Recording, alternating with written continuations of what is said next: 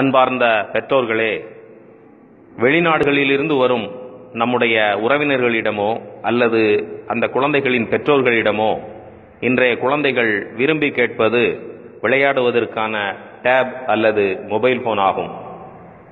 Thiruvananthapuram cancer சென்டரிலே தற்சமயம் 10 வயதுக்கு உட்பட்ட 130 குழந்தைகள் கண் புரையில் ஏற்பட்ட கேன்சரினால் பாதிக்கப்பட்டு அங்கே அனுமதிக்கப்பட்டுள்ளார்கள் என்ற ஒரு அதிர்ச்சி தகவல் உங்களுக்கு தெரியுமா?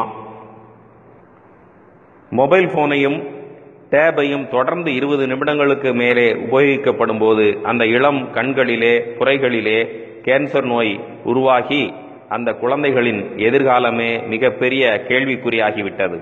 உங்களுக்கு புரியும்படி நான் சொல்ல வேண்டும் என்றால், நம்முடைய சமையல் அறைகளிலே கத்தியை எடுத்து ஒரு குழந்தை விளையாடி கொண்டிருந்தால் உடனடியாக நாம் ஓடி சென்று அந்த கத்தியை வாங்கிவிடுவோம். காரணம், அந்த குழந்தைகளின் கைகளிலோ கால்களிலோ அந்த கத்தியால் காயம் ஏற்பட்டு வெட்டு காயம் ஏற்பட்டு விடக்கூடாது என்பதற்காக.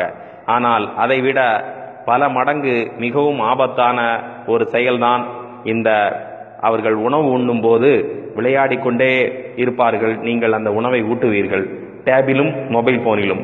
இது 20 நிமிடம் தொடர்ந்து அவர்கள் ஒரு சாப்பாடு கொடுப்பதற்காக வேண்டி இது போன்ற அந்த மொபைல் போனை விளையாட கொடுத்து அவர்களை பழக்கி விடுகிறீர்கள். காலப்போக்கில் அதுவே அவர்களுடைய வாழ்க்கை பழக்கமாகி விடுகிறது.